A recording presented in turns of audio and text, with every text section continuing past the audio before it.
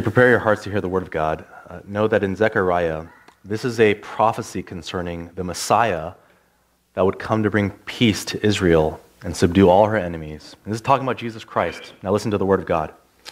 Rejoice greatly, O daughter of Zion. Shout aloud, O daughter of Jerusalem. Behold, your king is coming to you. Righteous and having salvation is he, humble and mounted on a donkey, on a colt, the foal of a donkey. I will cut off the chariot from Ephraim, and the war horse from Jerusalem, and the battle bow shall be cut off, and he shall speak peace to the nations. His rule shall be from sea to sea, and from the river to the ends of the earth. As for you also, because of the blood of my covenant with you, I will set your prisoners free from the waterless pit. This is God's word for us today. Thanks be to God. Amen. Allow me to lead us in prayer and ask the Lord to now illuminate this to our hearts. Let's pray. Oh God, your word silences the shouts of the mighty. Lord, as we hear your word, would you quiet within us every voice that is not your own? Speak to us now through the suffering and death of Jesus Christ, that by the power of your Holy Spirit we might receive grace to show Christ's love in lives given to your service. Oh, speak now, we pray. We ask this all in Jesus' name. Amen. Today, if you've noticed, there outside were these palm branches, right? You can notice, here in Buffalo, there's not really a lot of palm branches. In California, they're everywhere. Palm Sunday is a day in the church calendar that marks the beginning of the Holy Week, the week that we remember the death and resurrection of Jesus Christ. And if you've read the Bible, you know that in the first sort of day of that week, what started off the chain of events was that Christ entered Jerusalem. Now, this was a momentous thing because he entered Jerusalem not just as some like covert operative or just as a teacher or rabbi or as a visiting professor, but he was received attention as king, as the very promised king here in Zechariah. And I've titled the sermon Election Promises. And the reason why is because every time you have a person campaigning for office or position, they make certain promises that they're oftentimes, hopefully, obliged to keep. That's usually what gets them into office is they give hope, right? They give some aspirations of what their authority might accomplish. And you think, every president we've had, every politician that comes through has certain promises of what they'll change. And God has also elected a single vote election, a king for the earth, a ruler for all things. And there are also, for God's anointed, election promises. What is this king going to do? What is he going to change? How is the world going to be different with him as the ruler? And 2,000 years ago, as Christ would enter Jerusalem on this young donkey, it seems like a kind of odd image.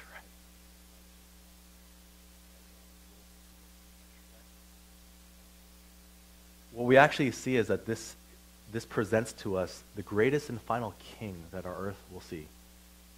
And this king, what does that mean for us? We're going to see that this king will rule the earth in justice, that Christ will rule the earth, and in doing so will bring justice, fairness, equity, peace to the earth.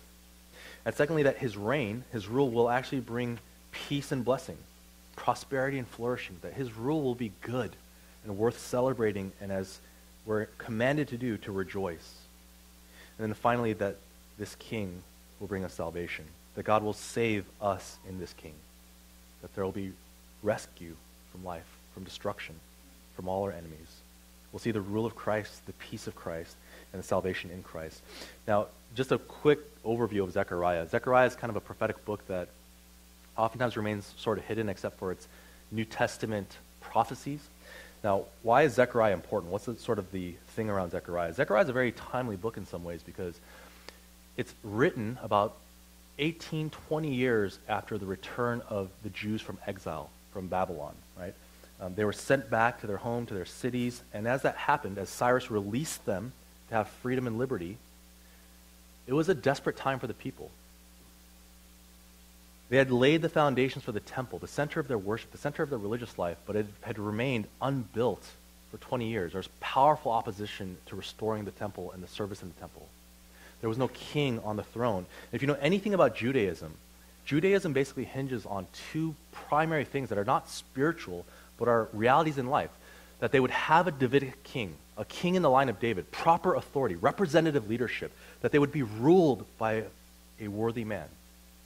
And secondly, that the temple would facilitate worship to God, to Yahweh, that they would meet with the Lord and welcome his presence in sacrifice and in praise and in thanksgiving at the temple. And both of those pillars were gone. So 20 years later, what's happening? The book of Zechariah is speaking to a people that are beginning to lose hope. Beginning to lose hope that justice would ever win. Beginning to lose hope that they would ever see a worthy leader reign over them. Beginning to even lose hope that God himself would ever return to bless his people. And so in the midst of this, there's a short little place in Zechariah where God describes the people as being a people who think that theirs is a day of small things. Nothing good is going on. Our lives are rather inconsequential, and there's no blessing. It's a day of small things. And to that, God says, rejoice. Hope is coming. Deliverance is coming. And in fact, the blessings of God would be seen in the continuing restoration of the temple. If you see things are improving, the temple will be rebuilt. It's being rebuilt. The priesthood's being restored. But finally and ultimately, the great message of hope is that a king would return to you, one from David, a branch, a shoot of Jesse. He would come to reign over you. And this would signal the final deliverance of all of God's promises for peace and rule and justice in the world. Those are fantastic promises, aren't they? When we have a leader campaign in the highest office of our land, the best he can usually promise is just peace for our land, prosperity for our land. But for God to promise that this ruler will reign over all the earth and bring peace and flourishing, only the Messiah could do this, and the Messiah is Jesus Christ. Now, the first thing we see is this. Christ, who's being referenced here, and if you look in Matthew and in John, they appropriate that prophecy to Jesus when he comes into Jerusalem. That is the thing. This is the man that he's talking about. Jesus coming to Jerusalem. Jesus the King. And what we see is that Christ will rule the earth with justice. Look at verse 9. Rejoice greatly, O daughter of Zion. Shout aloud, O daughter of Jerusalem. Behold, your King is coming to you, righteous and having salvation, humble and mounted on a donkey, on a colt, the foal of a donkey. And if you look in verse 10b, he shall speak peace to the nations. His rule shall be from sea to sea and from the river to the ends of the earth. What's promised here is not only that the king would return to Israel to lead and protect and save her, but that he would also rule from sea to sea, that he would have worldwide dominion. Now, what's interesting about this is that worldwide leaders were not a new thing. They had Nebuchadnezzar. They had Cyrus. They would have Alexander the Great, right? They would have Rome. World-spanning empires were not new. What is new is that you would have a king who would be righteous, just, meaning not only personally, morally, sort of pietistic, but in the Hebrew idea of righteousness, that he would promote justice and righteousness socially over the earth. Calvin, in his commentary, says the king would come for the benefit of the entire people, rather than for personal advantage, as was seen so clearly in the corrupt kings, mounted on a donkey, on a colt, the foal of a donkey, meaning Christ is coming to bless, to serve. Now this becomes abundantly clear because you look at the rest of Zechariah, particularly Zechariah chapter 10, and the deepest criticism God makes of Israel is that her leaders are corrupt. They're self-serving. They're using their position of power to exploit their people for personal gain. Doesn't that resonate with the leadership we see in our world? That it becomes a platform for personal power and privilege and gain rather than as a vehicle to serve. In fact, Christ makes so much clear with us that the rulers of the Gentiles lord it over them. They lord it over you. Their power is for themselves, and it's used for personal privilege. But not so with you. Because with Christ, not so with me. That's not what power is for. My friend Duke Kwan, in sort of giving this devotional on Palm Sunday, said, what you really see on Palm Sunday, the entrance of this kind of king mounted on a donkey, is the repurposing of power. That power is no longer used for personal or tribal advantage, but it's used now in Christ for worldwide blessing, worldwide service, worldwide justice. The world will often have times where there is one person on the top of the hill, right? One king who rules over all things, one Caesar or emperor. But the joy of Palm Sunday is that we have a king who's mounted on a donkey, humble, who restrains his power to bless his people. You know, if you've heard any sort of Palm Sunday sermons, you'll probably have heard this sort of historical fact, right? A donkey was not like it wasn't a silly vehicle, right? You would enter into a city if you're a king in two kind of ways. You'd either enter on a war horse, and a war horse is like the modern day equivalent of a dictator riding in on a tank, right? Like just flashing a saber and a sword and, you know, honking the horn and blasting off shells. Like that sort of gives a very visible demonstration of power and authority. It's meant to instill fear and kind of establish a person's power, right? And it's particularly done oftentimes because a person's rule is a little under question, right? They want to demonstrate their power. That was what a war horse would do.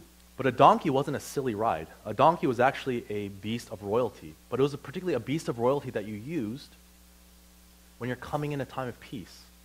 When your reign is so legitimately received that there's no question of insurrection or assassination or combat. In fact, one way to think about it is a donkey was kind of like an ancient limousine. You know, when you see a leader riding in a limousine, he's safe, right? He feels safe. He is expressing comfort in his rule. He's not coming in riding on an aircraft carrier threatening to blast the place to death. My friend made a joke, and I thought of Donggu when I heard this. It's like a Lemuel zine. It's a beast, a royal carriage. And my mind, I heard Donggu's voice say this. What does that say to us? It really means that Christ's rule is going to be gentle.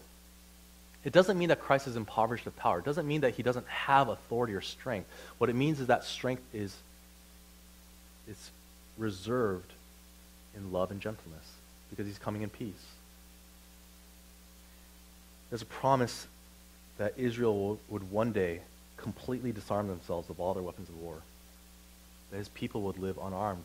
And what does that show? It's that his reign is so secure and that justice would be from sea to sea because his reign would be complete. His reign means justice. His reign means righteousness for all. And this is the promise that God makes, that he would choose a king that is righteous and peacemaking. This is our basic sort of problem, right? We oftentimes think of humility as a weakness rather than a strength. We think about this oftentimes with our own leaders. If they're more braggadocious, if they're more sort of assertive, if they're just very bold people, that they'd be good leaders. And oftentimes that is true in some earthly ways. But our king coming to us is gentle, humble. He restrains his power for the sake of his people. And he brings justice. Now the second thing that he does is this. He's not only just, but he will bring peace to the earth, universal flourishing, blessing under his reign. Look at verse 10. The promise of what will happen as a result of his reign. I will cut off the chariot from Ephraim and the war horse from Jerusalem, and the battle bow shall be cut off, and he shall speak peace to the nations. And this is why. His rule shall be from sea to sea and from the river to the ends of the earth. In Hebrew, if you've ever heard this before, peace is not just meaning like end of conflict, right? That's part of it, meaning there's an end of sort of relational conflict or social or national conflict. But peace had a far deeper idea because peace in Hebrew really meant end of every conflict, end of internal conflict, end of physical, just disease conflict, end of every kind of disharmony in life. It really meant holistic, full flourishing and prosperity. So if you were poor, but the rest of your nation was rich, that's not peace. If you're sick, that's not shalom. If you're fighting with your neighbor and there's a dispute over territory, that's not peace. If you're internally depressed and hopeless and despondent, that's not shalom, that's not peace. And the promise here is that this king would bring worldwide, international blessing and prosperity. Notice how he describes this. Ephraim was the largest northern tribe of Israel at the time, the greatest military power. And the promise is that Ephraim, that their chariots would be cut off. That'd be like modern day tanks, right? I know it's just a vehicle with horses, but there was a powerful tool of war back in the day, that those would be destroyed, no longer needed. The battle bow, for Jerusalem, the war horse, taken away. Jerusalem being the capital city, the seat of the king, and also the place of the temple, the center of all of the religious and political life of Israel. There would be no war horse. And not only that, but finally, the battle bow shall be cut off. Now, what does that teach us? If you'll notice this, to get to the point where a nation would willfully disarm themselves, how can you get there? It's not just that there's peace. There have been times of temporary peace, but it's when the very threat of conflict is gone. That is the kind of rule that Christ brings. Or even the possibility of death, war, hatred, but all of it is wiped away, finally and cataclysmically. Now, when you think about this, I have a hard time preaching this kind of stuff sometimes because I realize in the modern day sort of way we think about this, we're so skeptical of the imperialism of Christian religion, right? That we think of Christianity and all kinds of religions as sort of floating from place to place and people to people through cultural dominance, right? And oftentimes, and that is a sin of our church in the past, is that we sometimes transport not only the gospel, but our own sort of personal societal hang-ups to a group. And we say, this is what you need to do. Basically, you need to become European and white, or you need to become Korean, or you need to become what we are to adopt the gospel. And that's wrong, right? The gospel is transcultural. However, I want you to know that the only way that the Bible presents the possibility of final justice and peace and flourishing in the land is by a single leader. We're hesitant to adopt that because we think, you mean like North Korea? Like Stalinist Russia? Like Hitler? You mean like a dictator? That seems like an incredible vehicle of corruption to entrust power like that. And I want to tell you something. That is true. That is true amongst us. That is true amongst humanity. And in fact, that's exactly what you saw when Israel elected their own leader. Right? They wanted Saul. In their minds, they thought, tall, good fighter, good representative. Let's pick that guy. And they were not just disappointed, they were sorrowfully disappointed very, very soon. He was a coward. He was insecure. He fought based according to his strength, and when his strength wasn't enough, he fled. He didn't listen to God. And in every kind of way, the leader that they wanted was the wrong guy. Now, God's remedy to that is this. He will pick a leader. He will choose a leader who will be righteous, who will bring justice, who will speak peace. And if you actually think about the complexity of the issues of justice in our world, I think anybody that works in any kind of social services, any kind of social benefits or work to improve society, you realize how impossibly complex it is to actually help things. You know what I'm talking about? If you work in healthcare, you realize that you can't just fix somebody up and send them on their way, that they're going to be back in another few weeks if they keep drinking, right? If they don't fix their diet. You can't fix that part. You can only address a little portion of it. If you work in education and you think this generation's lost, we're going to educate the next. And they're going to come back smarter, they're going to come back with better ideas, and they're going to be better. You realize after you work in education, no, they're not. Like, these are not the world's saviors. They're just like us in a new generation. And you watch Black Mirror, you just get a little more afraid. You're like, it's going to get worse, I think. I don't think it's going to get better. I think they're gonna maybe do worse. I don't know. You see signs that things don't necessarily get better. If you work in the field of promoting economic prosperity, if you work a good job and you're adding to the welfare of people, producing good things for the world, you realize that you can never have enough to end greed and conflict, right? In every kind of way that you work in society, even as pastors, as church members, in every kind of micro ways we work, we realize it cannot work from just one field of life getting right. And God's answer to that, and this has been the historical answer, is if you have a king who is responsible for and has authority over every area of life all at once, over education, over the arts, over justice, and punishment, over religion, over every aspect of life. Now that's incredible liability, because if there's even a hint of evil in him, he'll wreck it. But if that man is righteous, and if that is the man whom God has appointed, then we, like Israel, can rejoice. We grow despondent because we've never seen a guy like that. Not until Jesus Christ. You know, one day, when Christ's reign is complete, we'll never have a Second Amendment. Right? There will be no need, because there will be no danger.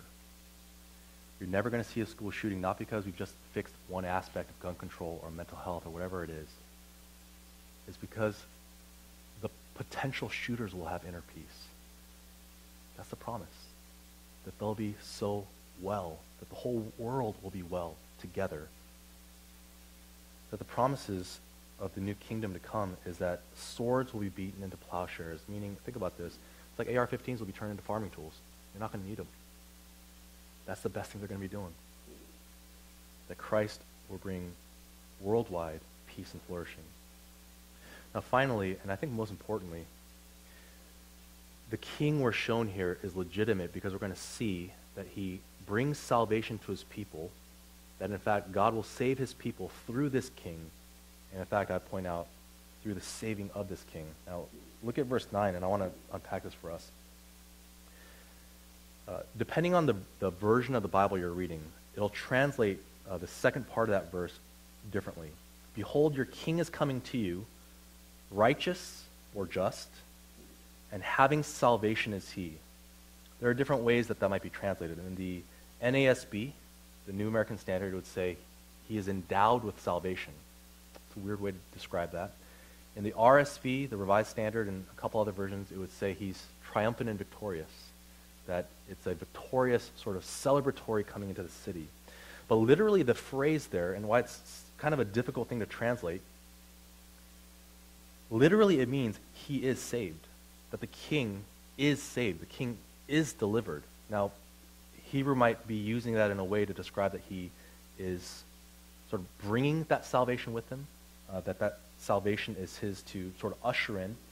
But I would actually take the view that I think the literal reading is right. He is saved. The king himself is vindicated. The king himself is delivered. The king himself has been rescued. Now, how is that possible? If you look back in the Old Testament, the only two places, again, this is a little bit deeper, and I want you to follow me here. The only two places where this particular rendering of the word salvation is used is in two places. Psalm 33, where the psalmist writes, "A king is not saved by his great army." And secondly, in Deuteronomy 33:29, "Who is like you, O Israel, a people saved by the Lord?" Now, what's going on here? It's not an easy text, and it's not easy to see how that sort of links in with our salvation. But I want you to follow me here. One of the deepest hallmarks of the true king whom God has anointed is that he rests upon the power and vindication and salvation of God and not his own strength. Okay, trace back with me. When you look back at David, the most memorable sin that he did was to sleep with Bathsheba and to conspire to murder his husband, her husband, right? That's the most memorable one. That's the most story time one. But you realize the sin that excluded David from building the temple, he was a man of war. What is the great sin that God called him on? It was not adultery. It was not even murder. You know what it was? He counted people. A census. Really odd, right? He numbered Israel. Now, why? Because it says later in 2 Samuel, he wanted to count the valiant men who could draw a sword. He wanted to number his soldiers. He wanted to know what he had. He wanted to assess his ability to conquer, to defend. He was planning rule based upon the resources and visible things around him and his own strength. He was ruling in his own strength. That's the thing. That's why he was disqualified. And you think, what's the big deal? Every good leader does that. In fact, didn't Jesus say, if you're going to go to war, you count your soldiers? Right?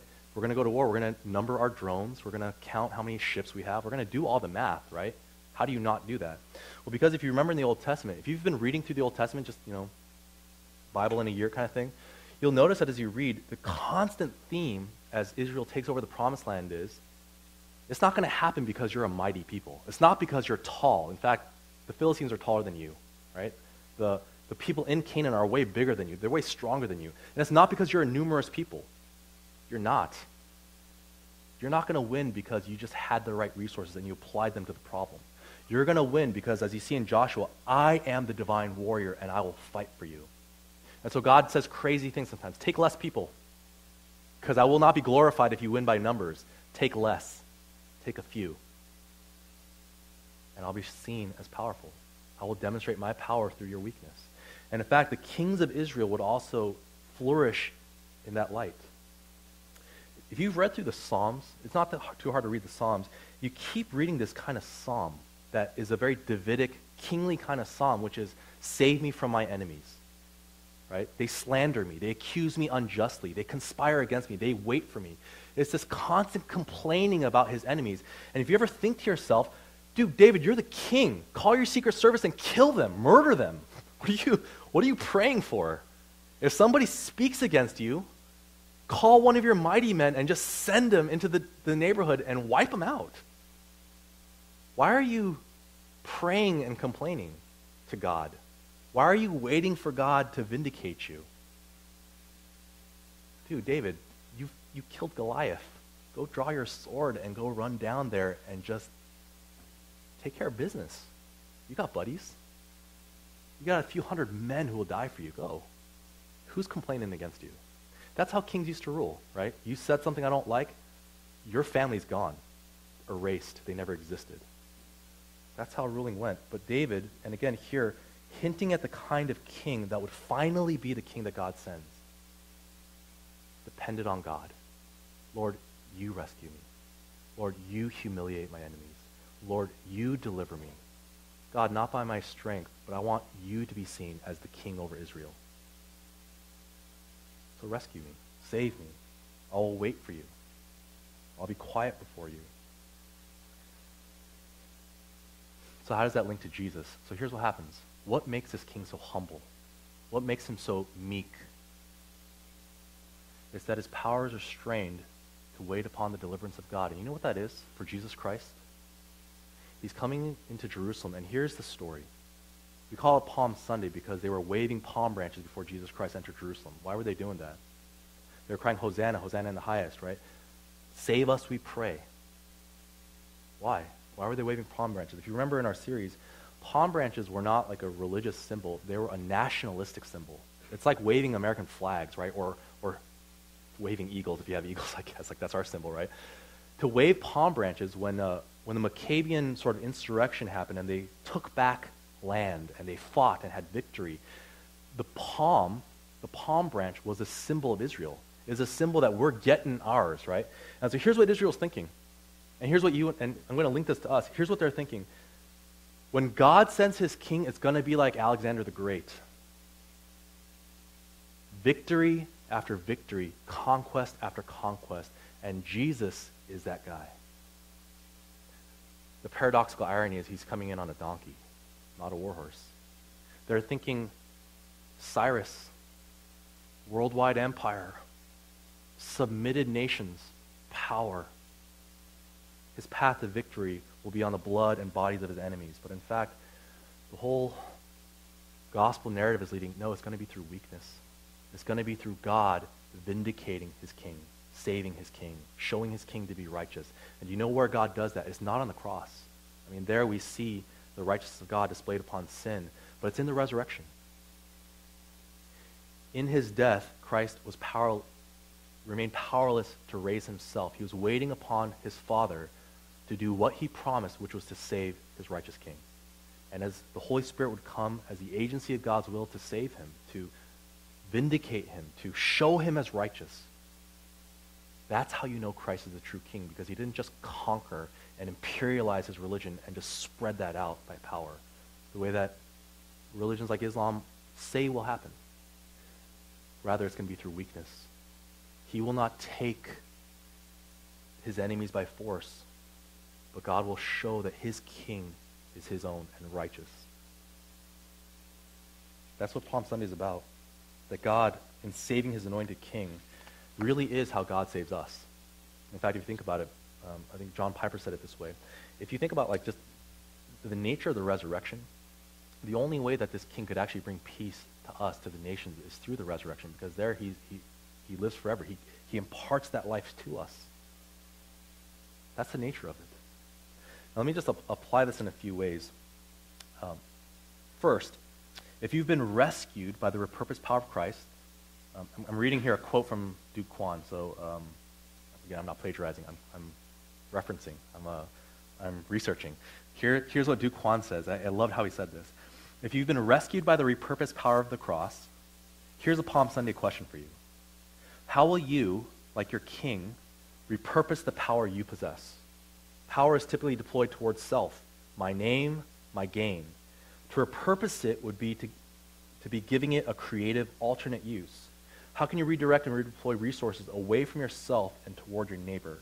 And he goes on, meaning Christ's power, authority, privilege, and resources would be used to bless, save, and give a holistic peace and wellness to the nations. That's why he had power. Not to save himself, not to employ himself, not to gratify himself. His power was for others. And so the question, how is God calling you in that respect to use that power, authority, privilege? And in fact, particularly for the sake of the poor, the oppressed, the forgotten, the marginal and vulnerable in your community. If you want to live out Palm Sunday in your personal life, the way that you do that is take an assessment. What has God granted you in your life? In terms of power, in terms of resources, in terms of your ability, in terms of influence. What has he given you? And if you want to make Palm Sunday real, then you think, how can I use this for the benefit and flourishing and blessing of others around me? Because that's why Christ came with power. Not to save himself, not to vindicate himself, not to establish himself, but to bless his people and the society around him. Take a look and think. We oftentimes feel pretty impoverished for power, pretty impoverished for privilege, pretty impoverished for all kinds of things in which we can use to change the world. But we have them, if we're anything like Christ in his kingdom, we have those things for the sake of promoting peace everywhere. And in fact, Christ as the resurrected king enables us to live a radically giving life. You know, if you think about this, apply this devotionally for just a minute. Even Jesus needed to trust in God. Needed to trust that God would save him. Needed to trust that God's will would happen to show righteousness. He was tempted in every way just as we are, and in that way, a perfect high priest. He knows what it's like to be tempted to disbelieve, to think that life is just going to go the way it's going to go and nothing's going to stop it. But he believed in God and his vindicating power, believed in the resurrection. And for us, what I think this shows us is that unless you believe in the salvation of God, you can't really live a generous life. You can't live an other-centered life. You're always going to be wondering, if it's just all there is, I got to use what I have for myself, right? I have to use my position to get myself forward, to be more secure, to get more friends. I have to use it for myself if this is all there is. But if you, like Christ, trust in the saving power of God, no one can stand in your way. No one can threaten your ultimate final well-being. No slander will stick. And in fact, let me apply this particularly for those who are in positions of leadership.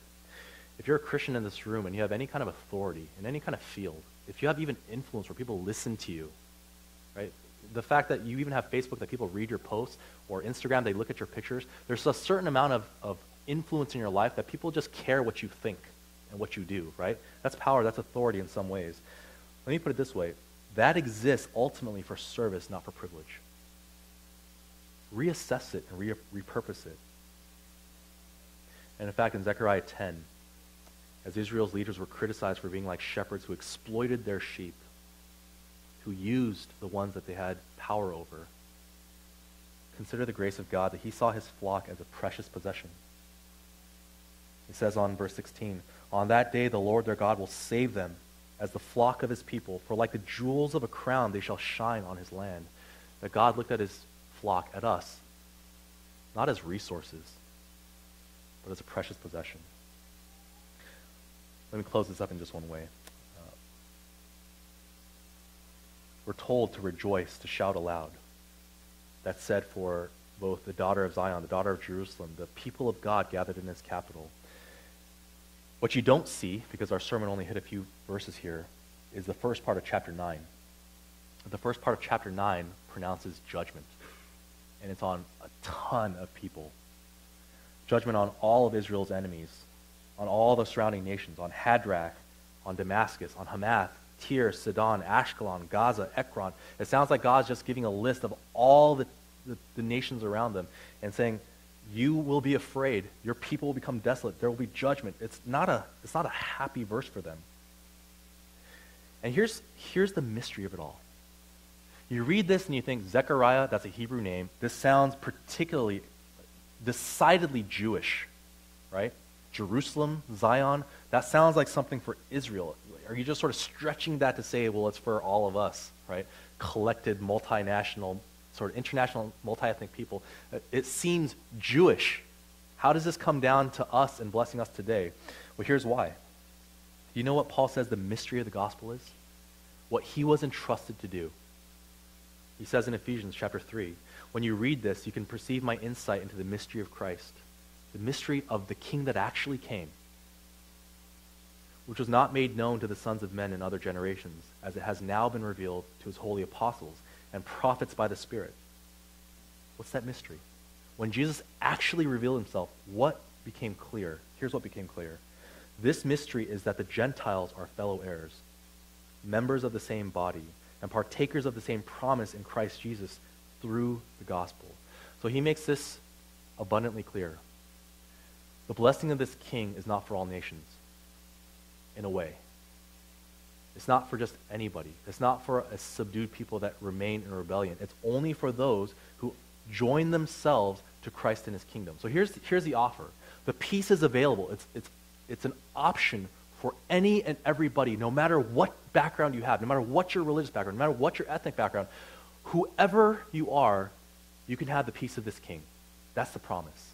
But only if you come to him through the gospel, meaning you trust in him as your king. Here's what the deal looks like. The king has come on the donkey, and Revelation promises there will be a day where he comes on the horse, because his enemies will continue to persist in rebellion, and on that day, who will be the ones who stand in his kingdom? It's the ones who kneel today, now. That's the choice, and I realize it's kind of exclusivistic. It doesn't particularly feel like a nice way to end the sermon, but I want you to know that Christ is, more than any other ruler that has ever existed, inclusivistic. But it's on his terms. Anybody is welcome to be a member of his kingdom, to live in his peace, to share in his salvation. Anybody is welcome, but not on your terms, because he's the king. He's not a servant. He's not an advisor. He is the one who rules. And in doing so, we join with him. He doesn't join with us. I want to invite you, in response to this, if you want to have this peace that only Christ can provide, if you feel like the people in Zechariah's time, where you're thinking, we're a people of small days, nothing really good is happening now, and it doesn't look like it's getting any better. You long for peace. Know that Jesus Christ himself and him alone can give you that peace, but only if you trust in him by faith, as he's presented to you in the gospel, that he died for you, and in his resurrection, God vindicates his son to say, he is mine. Trust in him, follow him, obey him. Let's respond in faith, and let's pray together. Lord God, we do long for the days of peace. God, our hearts, Lord, we wonder how many times we can be stunned by shootings in schools. God, our hearts feel like they become calloused every time they read the news. Father, we become dejected, disappointed, in fact, sometimes hopeless at the leadership our world can provide us. Who shall lead us to peace, to flourishing, to prosperity, to blessing? God, we're sick of the days of compromise. God, we're tired of the times of just choosing whoever's available, God, and just scratching by. God, we feel the same burden of the people in Zechariah's day. We long for a king, a good king, a righteous king, a king who is humble, here to serve us, a king who would bring peace, Lord, not only to his tribe, but God, to all the lands. God, we willingly and joyfully submit to him all authority. Lord, may he begin his reign, even now in the church, to command us what he will and to find not begrudging citizens, but joyful sons and daughters who do the will of Christ, because we know that he is wise, Lord, that he loves us, and God, that his reign will bring peace to all the world. Father, what a worthy king we have. God, may the world see him day by day more clearly. And Father, may he lovingly subdue all those that are his, God, until the day he comes again. We trust in him completely, or at least that's our desire. Father, make us to submit to him in joy and rejoice as Zion and Jerusalem does when they see their coming king. God, thank you for Jesus. We pray this, Lord, in his name. Amen.